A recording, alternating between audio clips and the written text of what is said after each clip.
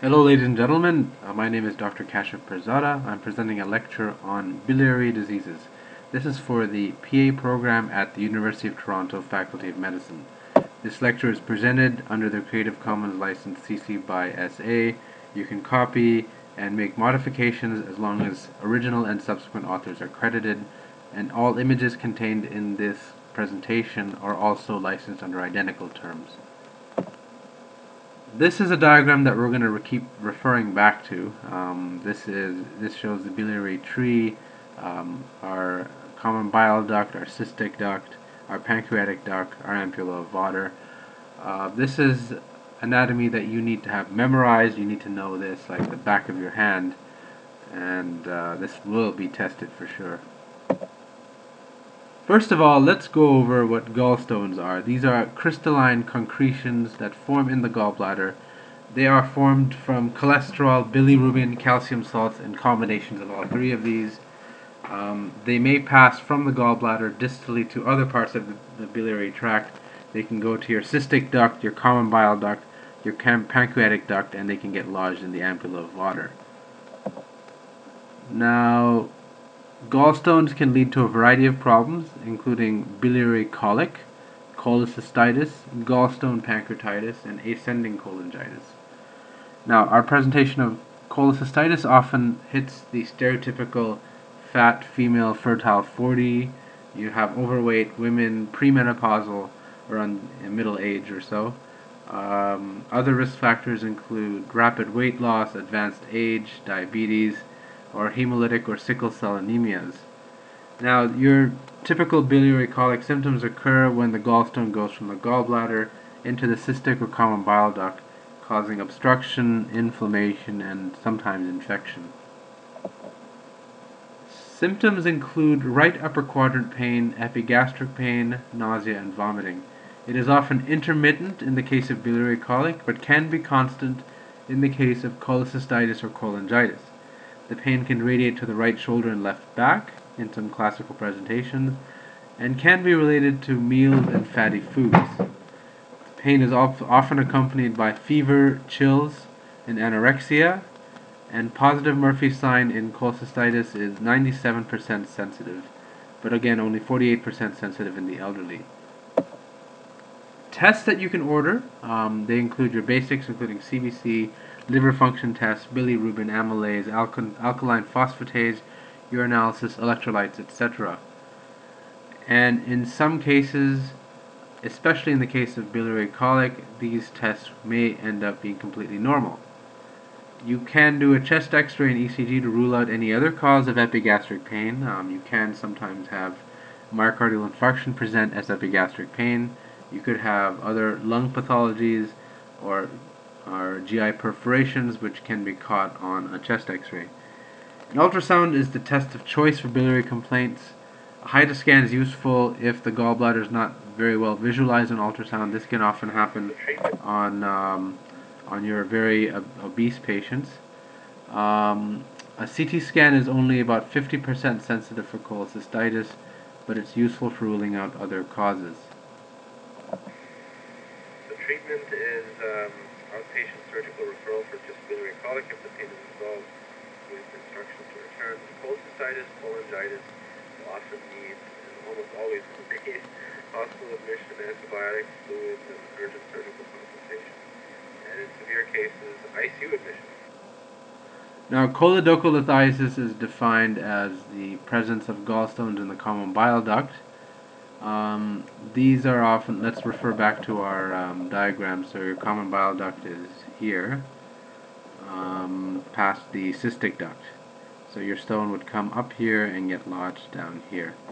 So this is, the presentation will often involve jaundice, right upper quadrant pain, clay-colored stools, and a positive Murphy sign. The blood tests will often show an elevated alkaline phosphatase and elevated conjugated bilirubin. There may be an elevated amylase if there is a concomitant pancreatitis. This can be diagnosed on ultrasound. It can be confirmed by MRCP, ERCP, or an intraoperative cholangiogram. An ERCP can remove impacted stones, which is an advantage over MRCP.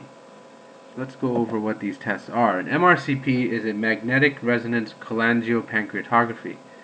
This is a non-invasive test which uses MR to visualize the biliary and pancreatic ducts. This can often miss very small biliary calculi, smaller than 6 millimeters, but it is better for detecting cholangiocarcinoma, and there is less of a risk of iatrogenic injury of pancreatitis. However, you can have false positives from air bubbles, blood clots, clips, and extraductal compression. An ERCP is an older test which is still used with therapeutic intent, since you can actually go in and remove stones using your scope. And this involves insertion of a scope down the esophagus, down the stomach to the duodenum. You can fluoroscopically visualize the biliary and pancreatic ductal systems with the injection of dye. This can also be used for endoscopic sphincterotomies, removal of stones, insertion of stents, and dilatation of strictures, which are often useful in cases of cancer. This is an image showing the pancreatic duct with your scope. Now, cholangitis is another complication. It's an infection of the bile ducts. This involves reflux of bacteria into the hepatic veins and ducts. So let's refer back to our, let's go back here. So here's your stone would be here, and you have reflux of bacteria and bile back into your hepatic ducts, and then you get inflammation and infection here. Let's go back.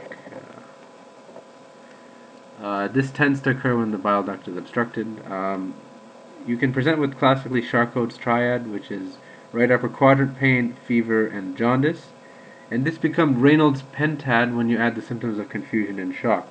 And again, if this is untreated and and you don't remove the obstruction, then you will develop confusion, shock, and ultimately death. This is pus that is emitted from the ampulla of Vater, seen on endoscopy. This is a sign of cholangitis. Now, how do you diagnose this? On your lab tests, you will often see an elevated white blood cell count, elevated ALK-Phos, GGT, gamma glutamate transferase. You will often have elevated LFTs. You will often have positive blood cultures, and the culprit organisms are generally your usual suspects: the E. coli, Klebsiella, Enterobacter, and Enterococcus. In the elderly, you can often have anaerobes such as Bacteroides and Clostridium. Initial test is the easiest one to obtain, which is ultrasound, and this will often show a dilatation of the hepatic ducts and obstructive etiology. And the modality of choice and the curative modality is often ERCP. Now, how do you treat this? ERCP again, IV fluids, antibiotics, which include your shotgun approach. You cover your gram-positives, your gram-negatives, and your anaerobes, depending on the risk factors of this patient.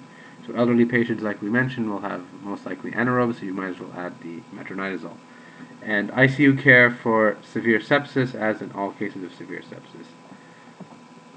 We'll move on. We'll just do a brief review of pancreatitis. You already covered this last week in Dr. Grover's lecture.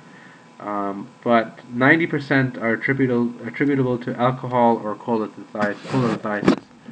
Other precipitating causes include penetrating trauma, perforated peptic ulcer, iatrogenic causes including ERCP, obstruction from cancer, and drug-related or hyperlipidemia. And it results from the autodigestion of the pancreas by digestive enzymes. This can lead to local edema, interstitial hemorrhage, and vascular injury, ultimately leading to systemic inflammatory response syndrome, ARDS, sepsis, multisystem organ dysfunction, and death. Signs and symptoms usually have severe epigastric pain radiating to the back. You can often mistake this for an MI or aortic dissection. Patient also presents with anorexia and a history of alcohol use or gallstones. There is often, unsurprisingly, a presence of tachycardia, nausea, vomiting, abdominal distension, and you can sometimes see the Cullen sign or the Gray-Turner sign, which are bluish discoloration around the umbilicus or bluish discoloration in the flanks when you have severely hemorrhagic pancreatitis. And then there are Then you should note, as always with any patient, hypotension or tachycardia and decreased saturation. These are really bad signs for anybody, especially in patients with pancreatitis. Again, our diagram. This is our pancreas here. This is our pancreatic duct. This can get obstructed. Then the pancreatic digestive enzymes have nowhere to go except to digest the pancreas itself. Very sad. Tes Serum Amylase. This is the one that you have usually available in most hospitals. The specificity is surprisingly only 75% if it's 3 times above normal. And this can often be elevated in salivary gland inflammation. You will sometimes see in pancreatitis or sialoadenitis, and also any pathology involving the bowel, fallopian tubes, ovaries, testes, thyroid, or muscle. Lipase is more sensitive and specific, but not always available. White blood cell count is usually, but not always, elevated. Alkaline phosphatase is elevated if the biliary tree is involved. And you will often have increases in creatinine and BUN and some hypocalcemia. Now, imaging your plain films, you will sometimes see calcifications in the pancreas from chronic pancreatitis. You'll sometimes see an ileus or sentinel loop. Ultrasound is useful for ruling out biliary disease.